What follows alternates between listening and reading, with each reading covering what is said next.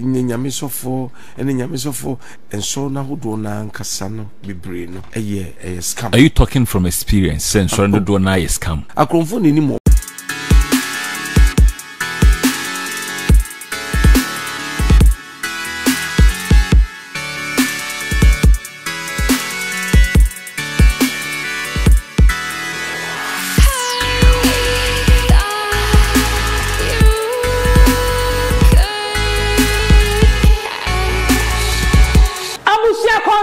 Pane no asi ewo nyame esori fie enche ye Reverend Kwaku before be kan sem bi the expose yo mo sofo no asabie ne no omo from ho adifo ewo eye Ghana eni wiase afa na nyina yenka Ghana isa Ghana ana Reverend Kwaku before wo ne the most controversial software sabie wato no wasi wo se wo sage for Dr. Kwame Nkrumah ni nyuma wo ye ne no ato apia Ghana fo mpanyifo enfo mani ni akire na wo hia edokoro Ghana na wato no wasi wo se nyame ya adoma 2024 no so ba ama Ghana for ato ne so aba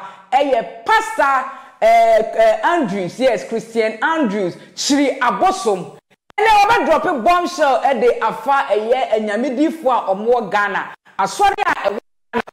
say na asori Ghana na scam a won kura waka hu bi onyi ne hu emfiri mu ense ekọ so obra oje bre na wokopie mu ewo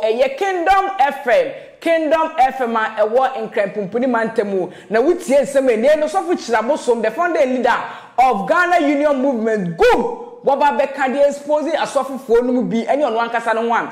mani di adanse se nipa hu ye hu ana de nye de hye nyina na yesika kokko yes esanse na ye ogidie wa asofo mu na omo ankasa sofo aba bonti be expose omo kwan mo fa so ede nyame fie scam nkrofo ye nkrofo bukata ene nema bi omo ya hyehyɛ ase eye dwurumi a ewiase ehu abusia memba se mekasa ebe tenten ne mbomra mu ewo Kingdom FM wo bra Osofo Kyiri Abosom agi nagwa ne no eye nsem a ekoso wo nyame fie no wo voice ni na out opese ye ni da ho ne ehu beebie ne no ye de ye kra akwakohye ne ye ba nsem ne de dodo na wo ha ye de besom the heavy ni ho awonsem jem ni ho enu nti no wonyi nyame sofo menyi nyame sofo enso misankofo yare menyi nyame sofo esu nyame siesie mi odi mi die wonso to mpabo akora hye wonye oh wa wo yi nyame sofo no listen to mama kan okrenche wa wo yi nyame sofo no wa bra bote sei mi nyame sofo enso de ba me nsem no manfa nkotra bo kire ndio mesi hospital kese e wo fanko mi nyame sofo mesi hospital kese e wo kumase mi nyame sofo wo te se me biwi mi wa befu mi wo ikuku mi wi enima bibre mi nyame sofo no nanso no omom so mi nyame sofo no so sebi oginani mu no oprichi na afia ne mpaboa na afia ne trouser ehye no na wo hwa no obisa se o ka cho se nyambe mna siwie na ko wa hwa ne na ase obisa sofo na wankasa no esiwie. Is that a yastic measure so onyam yeshiro obi na you have also hwe me nyam so me ko hospital da me nyare o da se mo so da bia mo te bia hwe waduane ye bibia na bidi me chese me nyam me banti no me hwe me duane ye me wadwene emu menua ne me die ho o te me krase me nya ne ma basa me tiwe sede me tia wo hu me ho fe me nti se ayinom asomesi no na ifo o te ase o se asomesi no na ifo o kan wo abu hu wo me nimo mo ma me hu me nice man and afin so me very strong o te ase nti nyame sofo ene nyame sofo esase etumi ma ya dwen ba ye ho so se enso na hodo na nkasa no bebre no eye scam okay enema bebre hono ma ye dia bre ne a edebe dadae. Are you talking from experience? Senso no do na scam. Oh yeah, say the ten say unyame beye esu nyame nya efe wi a osade hunu aka cho se wo free ha na wo ko wiase ne ade a wiase bese wo wiase ne yifa oso oba ne be makokoda enu ni wiase oba ne be makoda enu ni wiase omu wani kan papa omu konkohwe eyi ekoso wa abruchi memu omu fom we ni oja aware ni we akofa ofro emso kwa no mokoso onkomanim omabrabo e kama ho de nyame ni ho bebia yebo Yesu ni Ghana ya gire ho na Yesu yi na Yesu ne baboa Yesu Kristo no ono no mi wa mi wa ma mi o owu man krofo bi a beto wo mo Yesu amewu ama wo bi obe na mo wiase wo ama me enkrofo se wo ato wo agya ato ko asema na okay obi wu gya to no ma wu gya to ho ama wan me I don't believe in those things o me what I believe is the soul in me and the God that speaks to me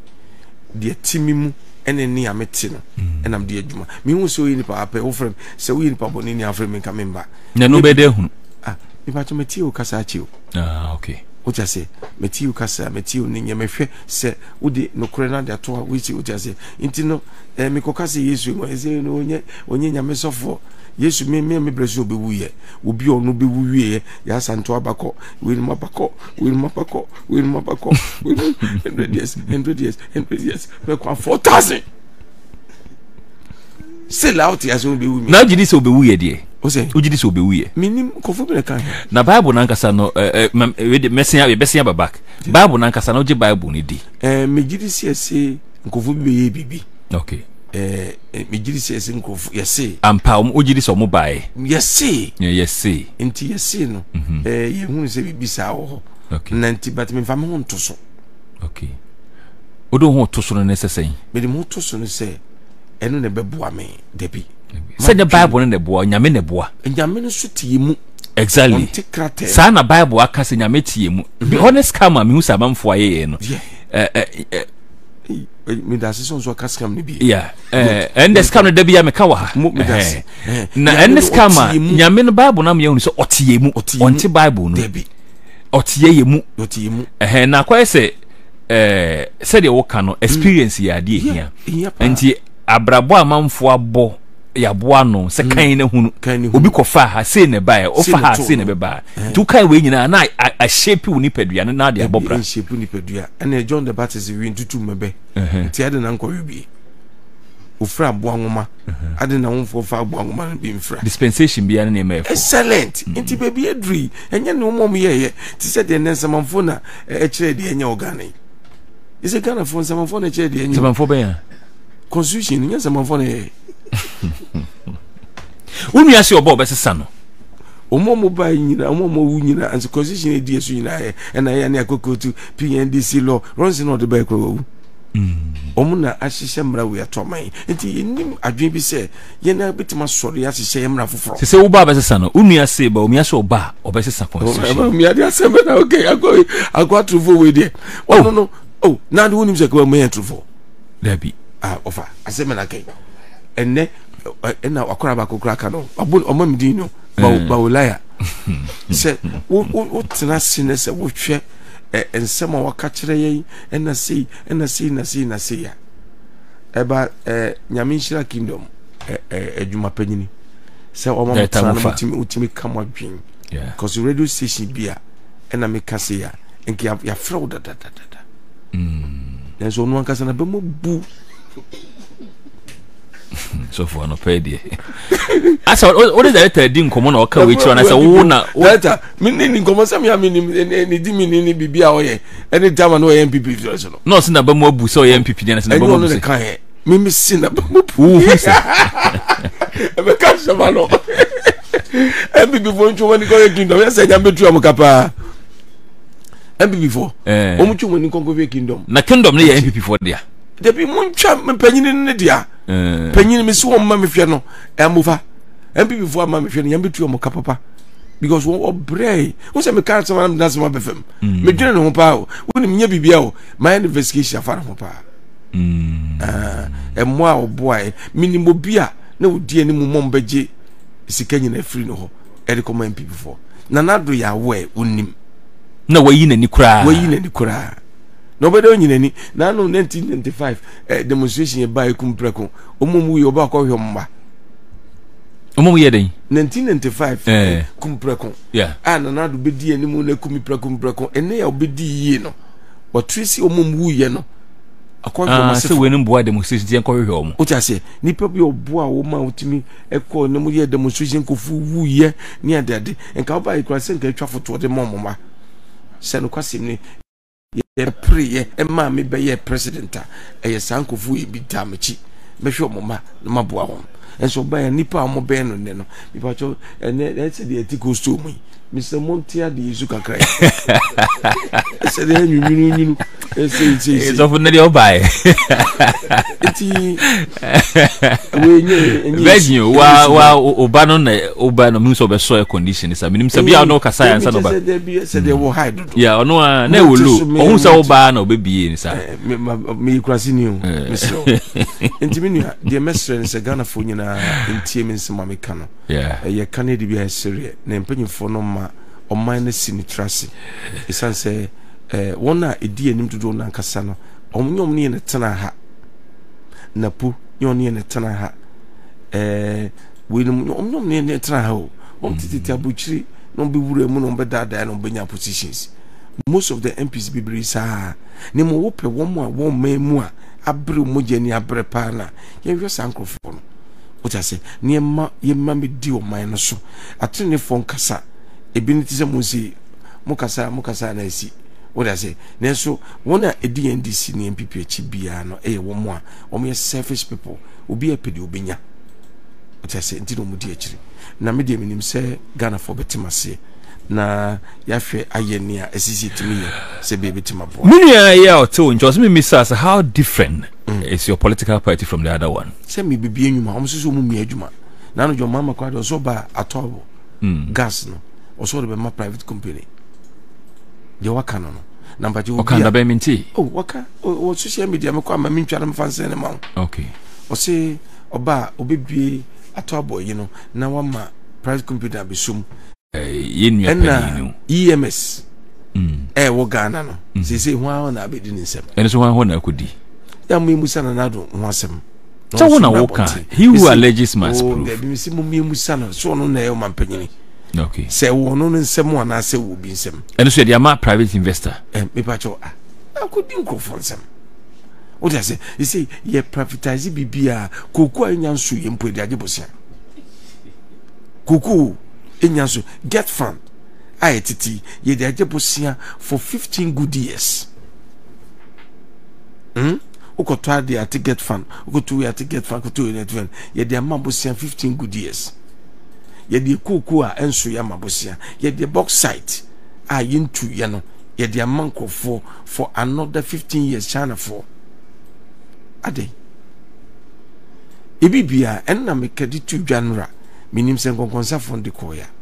na me kase konkonsa fo mode koy na me kachire on se sofu Abosom ba power emrofo na wo Ghana ha na agye ejapade no ye no mo betena se se ebiene ya bena onso se Abosom awene na maba begina podium maso in we are ebe 1 month later no na mafre obia empagifo na sign yibia say agreement both sides ye good ye petrol mometrans empagifo na nwini ye eno motim di ade na mamo 30 years me pacho fatuogu ebe ni 15 di amamo 15 nso no enne moma 3% pe ene wo petrol yenye 3 yebeji 30% dia kano mo de mo mfante moka mo wia na afi ne no ano no na omontiasia yebebo ombeko sofo baby adru no omontiasia yebe pam mo fikuru ma me kusirim omodo be call word ya mo sia me kase ho mimi ntukwan me fichire ya min ko bebia be frefu manam concert so dem say we as na nya jungle ntuntumi nya bibia o pe e o mra e govern we as me sim no watrase wo so ntiase a you go ubekokrum me ko sima ko famrante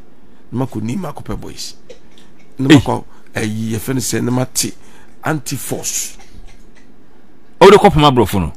asem na kan nya me meba ho maka mo mate na so no se de wo kan ye de mali ni Burkina Faso fo ye nkrofo bi na apese o ye wo so nye soja ni ya ye prepare ye ni abro ofa yintimi momo nye hyebre moso sa ye pamu wi na kope expectaba no mo boa mi etu ene mranti bebre wa mo hu ye from Ghana Hana Samononi. Oh, one more to be paid. Okay. What I say, near Mama Bem, no more so boy near to. Intimate, me say, me count 9 million of them, send me and next Sophie Abosom ya appoint me as a leader of this country. Who surprises? I don't know, and him the any nyansan experience. Umpa MPP and I say NDC, no more be a minister be in charge of be a minerasi and I say be employment. Now a DS ni brains away. Umfanya sa sector we. A cromfo ni better ni obia otini ni akonante. A cromfo ni momo. Womnya a cromfo. A we phone kwa na Kenya Japanka. Oso mo NF so say Jimmy. Debbie. Okay, Japan say MP before Jimmy. Jimmy ne ken asem o kai. Oh, na say go free mu neba. Asem na bay. Any pay free mu. And walker. Any pon no mu net cabinet. Eye bibia was mo Jimmy. E be for the kasa cry. It doesn't mean what he say. So be a buffo no. Jimmy no can be na meto so. Me kan sem buffo bia o. Me be ma refer to can say MPP Jimmy. If you said when be crack. Na no me campaign on your mo na eko. Eno na camouflage na meka no ebi no wi ase obi pene de nya eno odwene ho na nka de kan ba bontin be keka yi. Do you ever think say can be kwako a campaign e de ama MPP? Michael Abolo ye NDC ni pa o say I support the beat pa also beating na nije ho. Oh over asempa no o kanu many agents on beating ne de me ka wo ha no pa bi asempa ni fon mu ne ye bebo na nya abrofo no o de bi abrofo ye no betrase waje fie mpanyi onye nti se obi ye mistake a yenso ni se mistake na chisa ye nya sa wonim se nana kufa no papa no bai na ka o ne kwa menkroma eyi eto aso yi we eyi wanwan me refeeding tamwa agama agama commission e 1967 mom kotete yen from be sign a contract to say about 50 years to be enye electricity wo Ghana o ti ase ko science adi en so be mo ahwentwem agama commission no kotana se o tam ju kwa menko mafiri so o me ye say obi enye electricity mo fun hye mo chi mom force wo mom ye because that time no na America for abaye akosumo dam no dia man jompe so monopoly omo ankasa ekoso didi wonti no yes agreement say 50 years no nobody should bring in another electricity. And look at this near tete ho oh my God, we need to change. Say uba 2024 ye kotoa ba 2025 obe yo mampani o minister do say na don be adwuma obi aka 60 obi aka 50 obi aka 40 oh debi minister squad give it me and came for be 30 nothing no. It's also what is so na me kwade me ye ba be sisa constitution na MP no ina ibegu no ubegu MP oh ni amfa regional MP nje fa regional minister baako regional MP what you say na wasi afa regional minister ni afa ye fa regional minister no ye dey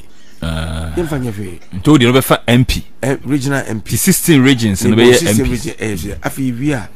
16 regions no ye bebe yi MP for every region. Okay. If we are na ke akwakofa ye friend say ye MP bia na yakwakofa ehemfo football ye friend say generals. Okay. Fonso amaye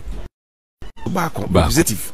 ewo parliament. Okay. Na ekuafo amaye representative okay. Na yeko no mso amaye di market woman so amaye maybe at least omo de carbon kra na 20 na yenso wo MP na MP na be 50 no mgo. That's all. And if you say 30 16 MPs no and only on one of the regions na omo trans and it say ekobase be yemra afa fishery na emra na ye ba be ye no it just say the original ma fishery no e be gina chimba ho na waka enema omo namu ya afia ye ho mra na chese no anu ye be yemra ma akuafo a ene na 16 MPs oni ama akuani na be gina chimba ho no I report the situation the ground and them officer ye de ma ekuafo babu na ye ni ayemra ma wo because ye anya no sane ye te say MP4 no kwa meka teacher ni bia na wono wo kumase amen pesem din betudwa okọ ba ko bi nti onti man ko mienu ko yi ni free so onna mu teacher ni o se obe MP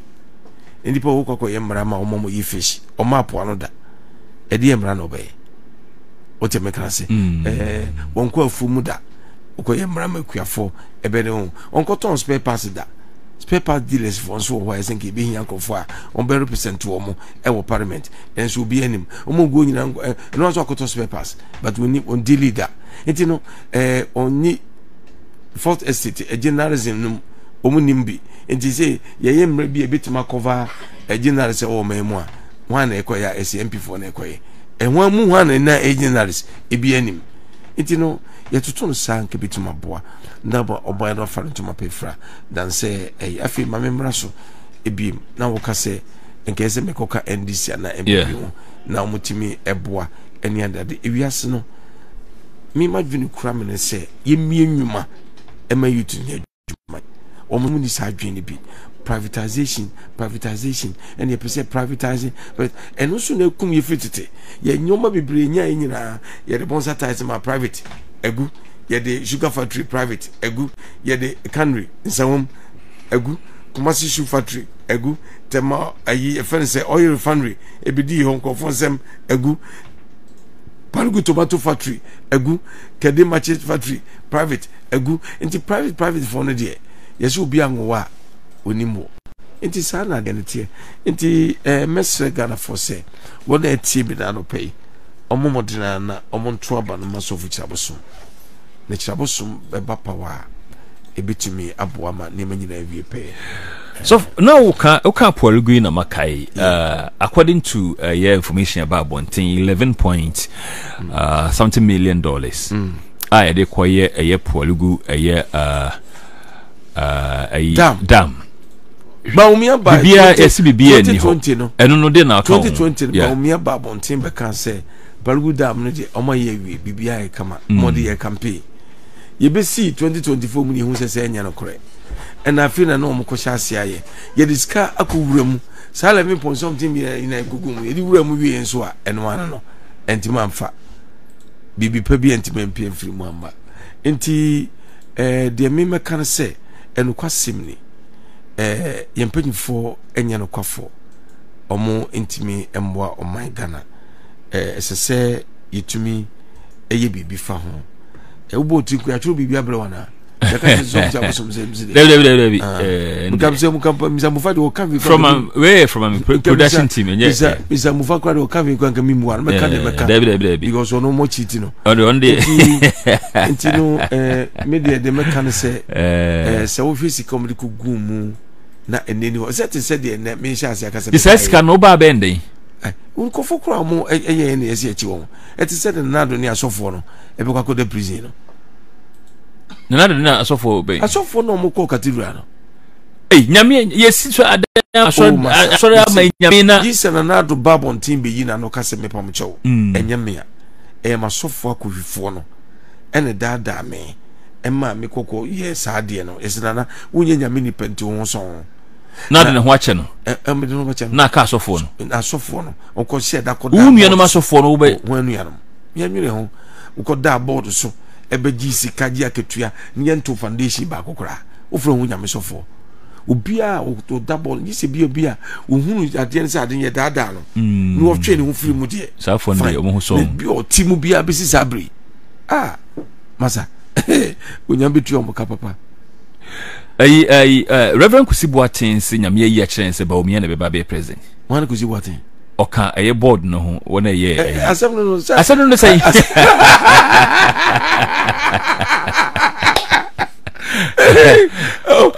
cathedral board no ka ho panifo edimu akotena oka ho munka che Reverend Kusibuatin say onyame a omo ri twa nkontompo emma nyame na mani twa sankontompo emma ri twa nkontompo ma cathedral na bae no say nyame krona na esa misleading no say free your boss on assassin if your boss was asenka asoda nkesi influence no na so sa so da na open so yes se free nyame a ebegina influence nyame nti enyina nyame adie bia na ya na atamfo ho atamfo ni bre on be ko tie na bia omoni bre nche so mbetimi ase no o se otamfo be sore nenso ya nsebego bacho nsagoyi 2016 no ene otake no amasoda na mpeja ni one visi bacho unim nema project amaye between from Nanado Breeze to Bedu Sabri. Be kwa. Me the mam say me zianka former. Me maso dam the formers in here. Tika bit be sin kama. Ah, masa. Let me say we there because in there. Yeah, baby ono. Sen komu ye ne komu ye dimi DC factories. E man kwara nya adwuma yanka mfaso so. Da bia obi won no factories. Da bia bi won no factories. Oba da na why factories no. Is it achievable? Yeah, it's achievable. Yeah, me hwe bibi to say Islamics. Ye raw materials no. E anwa keke. Di here chemicals. Any machine de begum. I didn't intimi.